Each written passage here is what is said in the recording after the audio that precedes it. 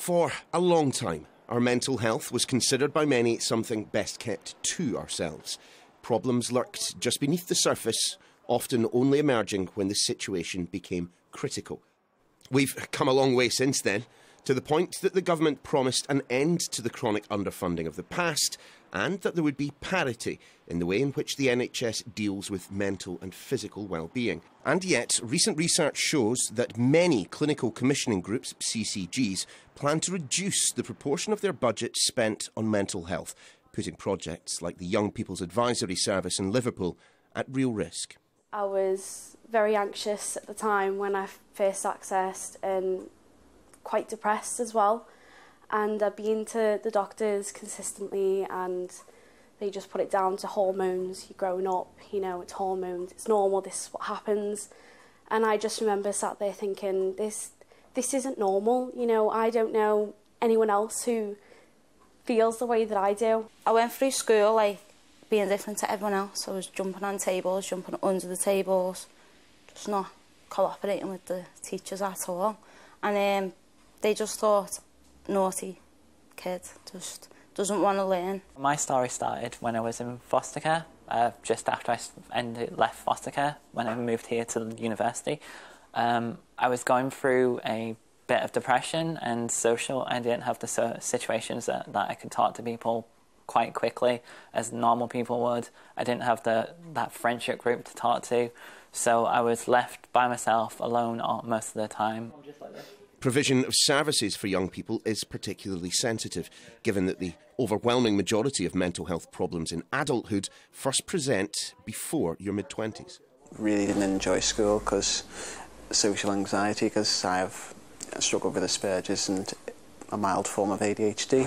So I was also struggling with my sexuality as well. I've been able to be more confident, more free about myself, and to be a normal, happy person instead of being a sad person that was on medication all the time.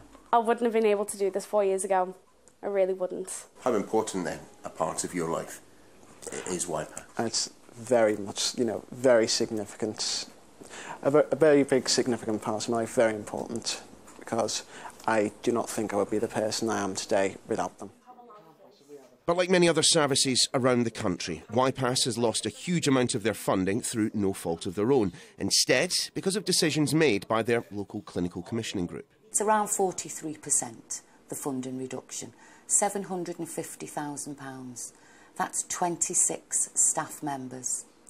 That's around 15 therapists and 11 information advice and guidance workers, which offer lower level support. Catastrophic, disastrous. What children and young people need is they need somebody, a service, to support them with those real intense feelings that they're experiencing.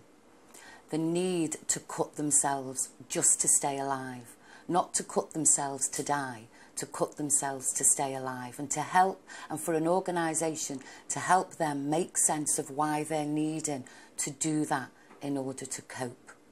We do that on a daily basis. All this while the government maintains that funding is substantially increasing. Real terms, yes, the money has gone up, but the demand has outstripped that supply, and the cost of treatment goes up about 3 or 4% a year as well. So politicians like to talk about in real terms.